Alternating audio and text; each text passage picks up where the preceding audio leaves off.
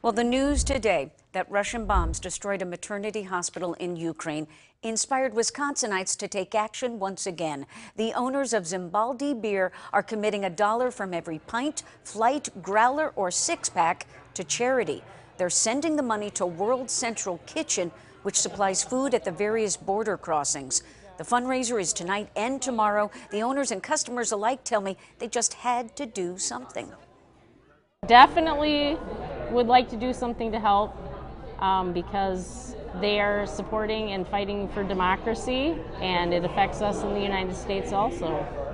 The Pint with Purpose fundraiser for Ukraine continues tomorrow at Zimbaldi Brewing along Webster Avenue in Alloway.